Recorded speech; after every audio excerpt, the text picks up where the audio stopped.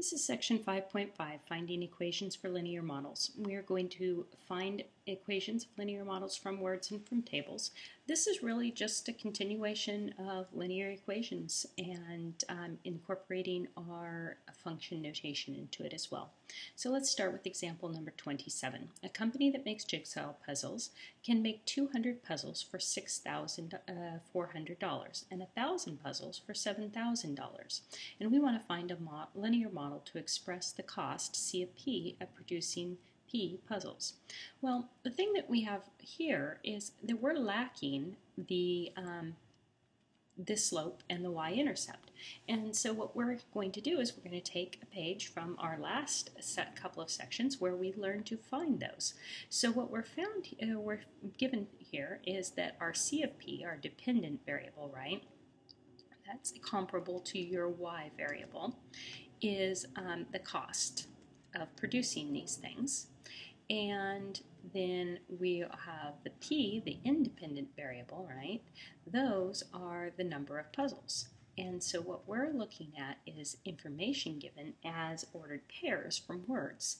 So this is the number of puzzles here. And now we can see, hopefully we can see, that a company that makes jigsaw puzzles can make 200 puzzles. Well, 200 is information about the P. And for $6,400, that's a total cost, right? So that's our Y value there.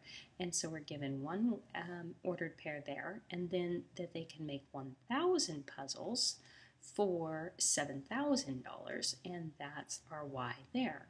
So now what we see is we have two ordered pairs. Just like in previous sections, we're going to find the slope by subtracting the Y's. So 7,000 minus 6,400, and then divide that by 200.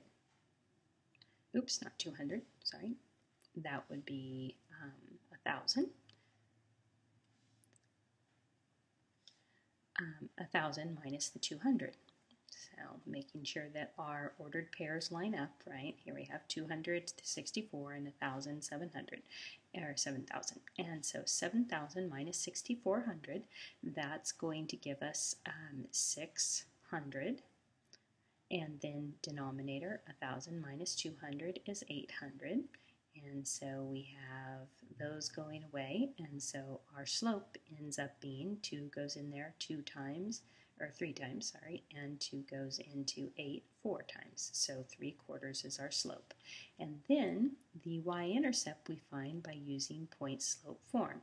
So y minus y1, so I can choose either ordered pair that I want. I'm going to go ahead and I'm going to choose the 6,400, and that's equal to my slope, 3/4, and then times x, and then x minus my x coordinate, which is 200.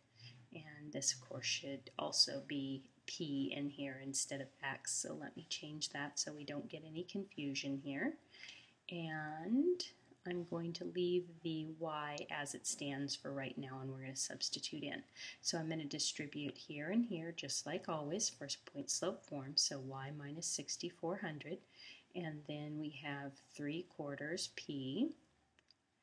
And then once I have 3/4 p, the next thing that I have is multiplying by here. So 4 will go into 2,500 times, and 5 times 3 is 15, and then 1,500. And now the last thing I do is I'm going to add the 6,400 here, just like that, and 6,400 here, just like that.